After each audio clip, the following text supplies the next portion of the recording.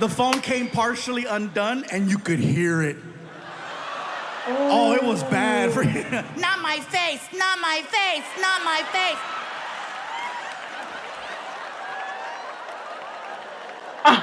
He turned bright red, and he starts walking back over. How embarrassing. How long have you been standing there? I said, long enough to know not my face. Are you gonna tell my mom? I said, Frankie, I love you way too much to do that to you. I would never tell your mom. I'm gonna tell everybody else. Hey, don't tell his mom. I said, look, I know you're not gonna stop watching stuff like this, so just do me a favor, don't do this here. You're old enough now to watch whatever you wanna watch, but as long as you live in this house, you cannot be watching stuff like that where your mom can catch you. You're not gonna stop, so just don't do it here. How do you know I'm not gonna stop? Because I haven't stopped. Matter of fact, there's a sequel to that. It's called Not My Hair.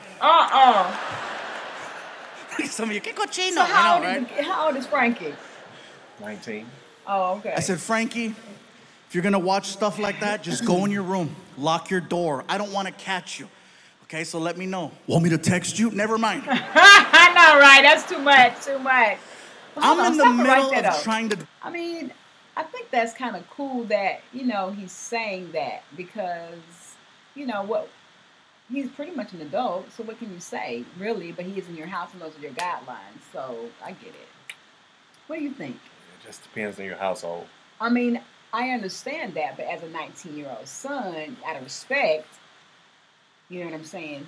Because when he goes in his room, he's going to do it anyway, most likely. So just know my rules is I don't want to see it. I don't want to see it. I don't want to be around it. Yep. Because when did you move out of your mom's house? Was it 1921? 21? You went to K-Well? Well, I had 02. I went to K-Well that year.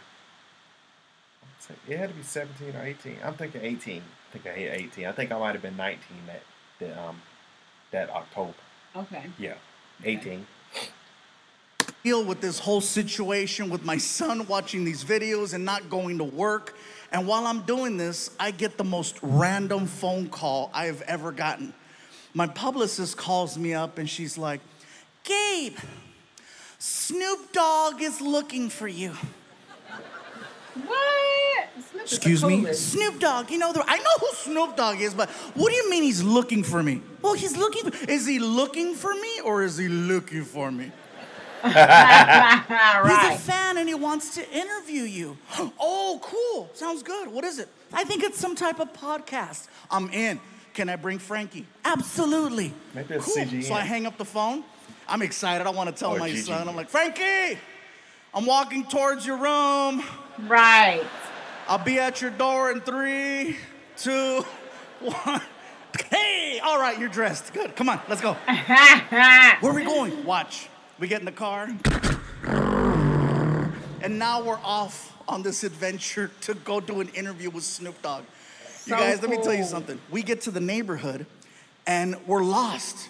The GPS says we're there, but we're lost. We're looking for a house and there's no house, just a big building. And so I'm like, this doesn't look like a podcast, really? So I pull up to the security gate. Tap the button on the wall. Security desk, can I help you? Hey, security desk, my name is Gabriel Iglesias, and I think I'm here to do an interview with Snoop Dogg. Okay, one moment. Oh, okay, this is it. Good, good. I'm so excited. Snoop Dogg? This is gonna be cool, right? Sir? Yes. Yes, hi. There is no Gilbert Ignatius on file. Who? Could there be another name? Another name? I don't know. Fluffy, maybe? And the gate starts to open. I'm like, oh my God, I'm officially in the rapper's world because my real name doesn't mean shit.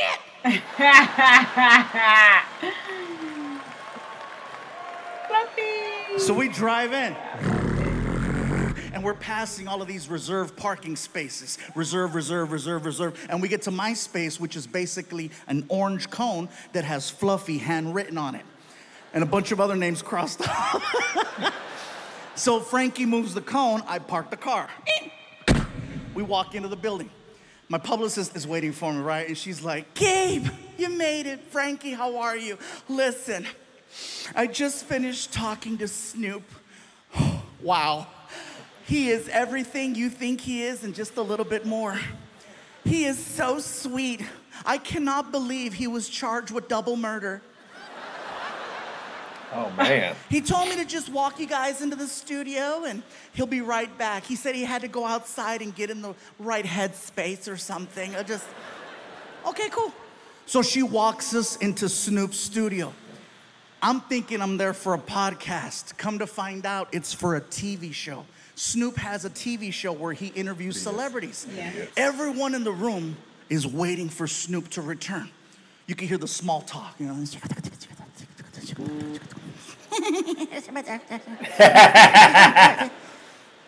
All of a sudden, everyone stands up. And I'm looking around like, what's going on? And I look at the door to see if Snoop's walking in, and I don't see him. And I could see my son. I don't realize that Snoop is entering the room through a different door. Right. I don't realize it till like the last second. I'm like, what are you? Oh! So I jump up. I push in my chair. I'm so nervous. I don't know how to address him. So I'm like, that's dope. Right. Let me bow. What else do I do? So cool. Snoop walks over to me, and he's so cool, you guys. Yeah. He's so cool. He walks over to me, and he grabs my hand. He's really strong. He pulls me in, and he says, yo, what it do, baby boo? How you feel? Let's go, Fluffy.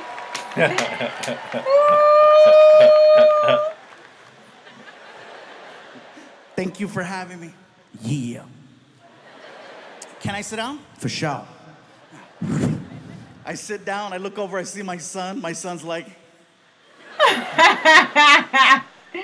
The difference between Snoop's show versus any other talk show I've ever done is that usually there's a person, like a producer or a director, who comes to you and gives you information, like how the show begins, topics you're gonna cover, how you go to commercial, how you come back from commercial. I've spoken to no one. Snoop just starts talking, and at some point, they hit record. I'm waiting for action or a buzzer, something. Snoop just starts talking to me. Yo, what up, Big Fluff? Big Fluff? Oh, that's hey. Yo, you like music?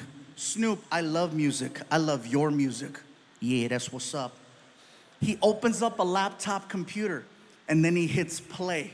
And the next thing I know, we are listening to hardcore Mexican banda music. Okay. I mean hardcore.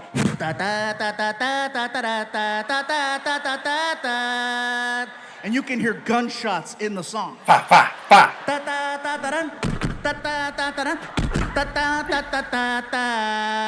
And then a cow.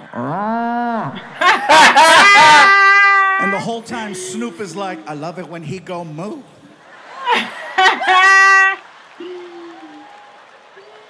I feel like he's messing with me because I'm Mexican, right? So I called him out. I said, Snoop, do you understand what you're listening to? And he said this, and it scared me. He said, gangster recognize gangster. The reason why it scared me was because he was telling the truth. We were listening to actual Mexican cartel songs that don't play on the radio. Oh. And the fact that he knew that, the fact that his level of street knowledge in another language was that on point, I said, I gotta shut the hell up. Don't speak unless spoken to. That's the code. Next thing I know, Snoop reaches under the desk and he pulls out the biggest blunt I have ever seen. Oh, this sucker was huge. As soon as he pulled out that freaking blunt, I got excited because I wanted to grab my cell phone.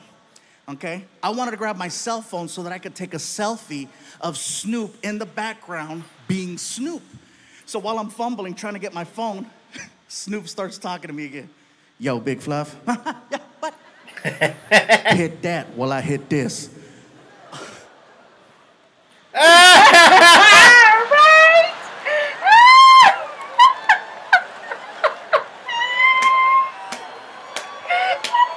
The second I went like that, all of the cameras in the room, red light, red light, red light, red light, red light. My publicist is like, no!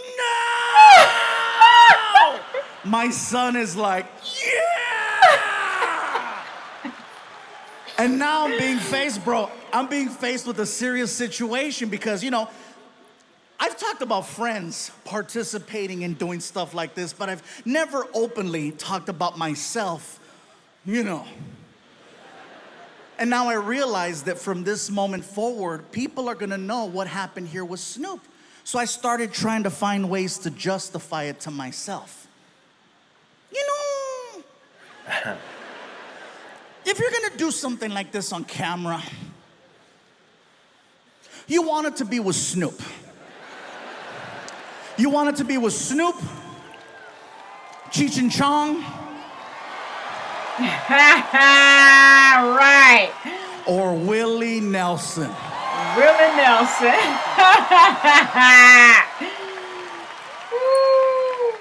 Next thing I know, the manager hands me a lighter. I light it, and I take a big hit. Done. Ooh, done. So listen. Done. I'm doing my best to hold in all this smoke. Pass out. Because I don't want to look like a punk in front of Snoop Dogg. Pass out. I'm trying. I'm fighting, bro. It's hard, you know.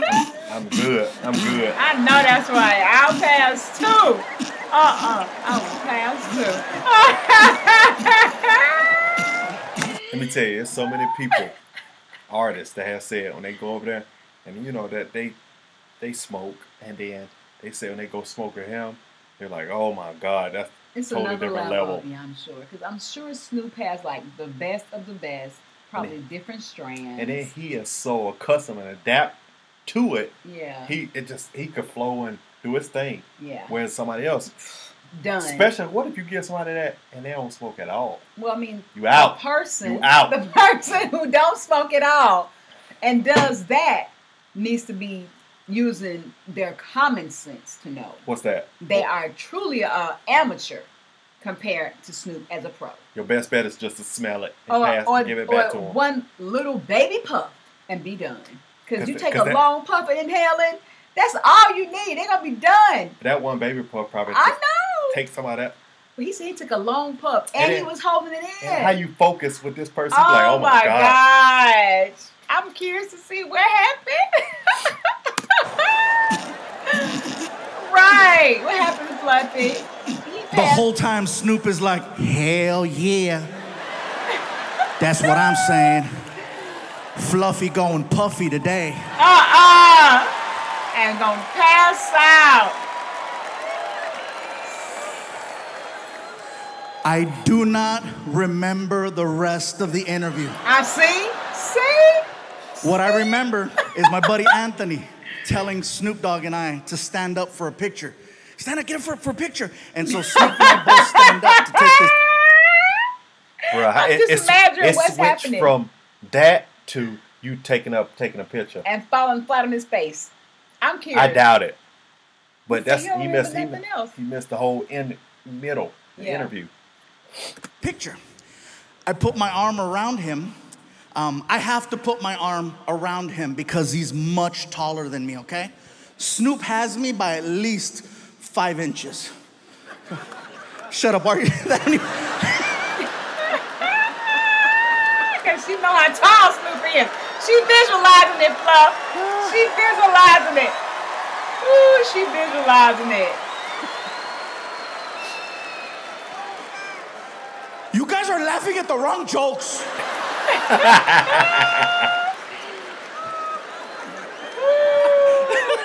Bow wow. Yeah. Everybody's like, this is a family show. Well, apparently that's how families are made. That was too funny, sir. That was too funny. It's sad how hard she laughed at that as she looked right at you. I said, Snoop has me by at least 5 inches. And she's like, ah! Almost like she wasn't even laughing at me. She was like laughing at you. So apparently you guys have some story that I just reignited, and now it's awkward for all the kids. So anyway. Stop it.